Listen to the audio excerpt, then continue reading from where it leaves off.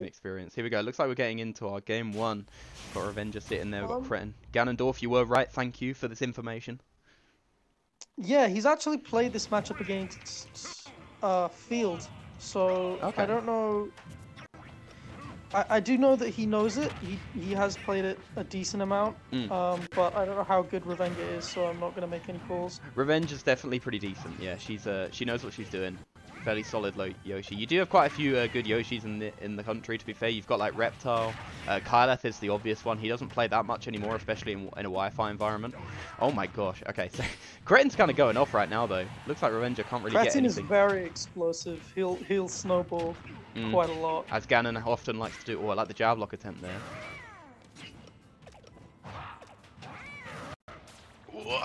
The near shield break. I got scared.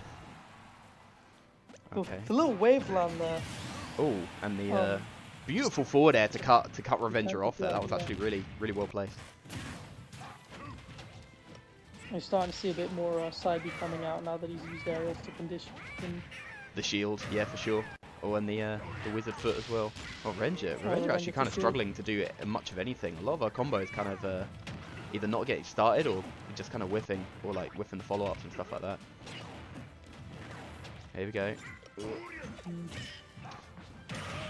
Spot dodge being punished there. Oh my god, Kretin is kind of going off. Kretin's really solid. Yeah, very strong player. Plays a lot with, I think, Agent and Solo Man.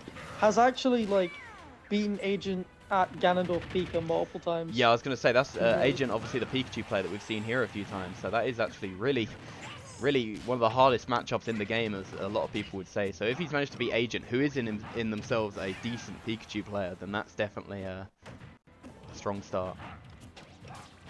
Yeah. I need to get a new capture card. I think my capture card's starting. I think my capture card's starting to get old, bro. My capture card's definitely starting to whiff a little bit. We'll be back after these messages, but. Yeah, I was wondering how much of that was me. Yeah, no, don't worry. There's definitely something Oh, here we go. The tech chase. Oh, I like it. Okay. Yeah, that's kind of how Ganon has to operate. You know, you have to be explosive if you're playing Ganon. Oh, beautiful forward air there. Oh no! The egg extension. Oh my word. Oh no, you hate to see it. You hate to see it. Oh dearie me. Oh wow. Dearie me.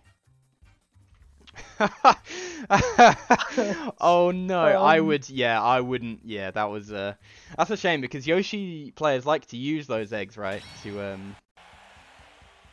Yoshi players like to use those, to help them recover and stuff like that. But that egg kept that down air out for so long. Oh my goodness me, that is tragic to be sure.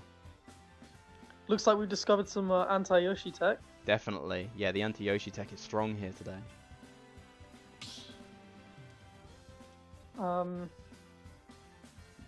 Yeah, Ganondorf's a very explosive player. Sorry, explosive character. And 100%. You'll see that Kretin will sometimes just pick up like random reads at certain times. Yeah, that's definitely the way to do it, I think. He's like up tilting in neutral at times just to throw people off. It's very weird to play against, but it works quite well.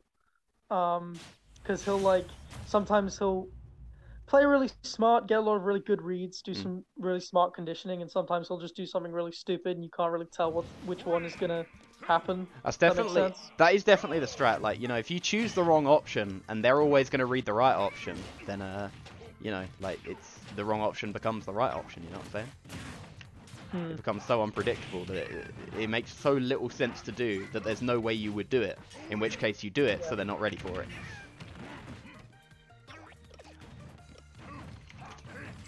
Let's see if I can turn you off a little bit.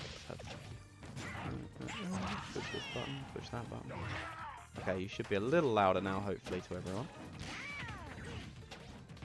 Yeah, I definitely need to get a new capture card. I was going to get a 60 FPS one, so I might look into that soon.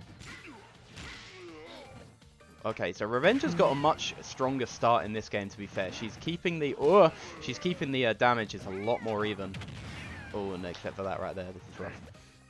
Yeah, but if the damages are even, you're just kind of losing. Or at least that's true. Yeah, with Ganon. Yeah, I was gonna say that's just giving Ganon rage. Oh no.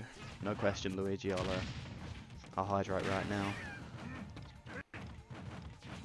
I'd say at this Oh my percent, god, the Nares.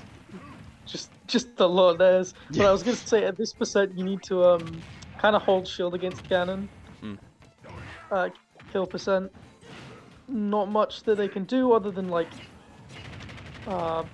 side B it, and that's not really that great. Yeah. A big thing against Yoshi, like the anti-meta for Yoshi, right, is to just shield against him, because he doesn't really have, his grab sucks and his throws are all pretty bad as well. So a lot of the time you can just get away with shielding against Yoshi and he can't really do much to you. Especially a heavy character like Ganon, because I think Yoshi's only thing resembling a kill throw is like a back throw, and that won't kill you till like 300% or something stupid, you know, the sudden death percent. Oh my god, please don't walk in. Oh. Oh. See what I mean? It's some good disadvantage from Revenga there, but oh, the shield is broken. Well, yeah, and the one punish you want.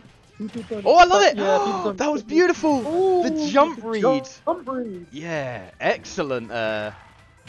Immediate now we're firing in. back from Revenga. Oh my god, 52. Holy mo- Please don't land into it. Okay. To be fair, I would have landed into that all day. I got hit. Oh no! Really? Oh! Yikes. It outranges the grab, yeah. Yeah, yowza. Okay, well that's how we start today, ladies and gents. Ganon getting a forward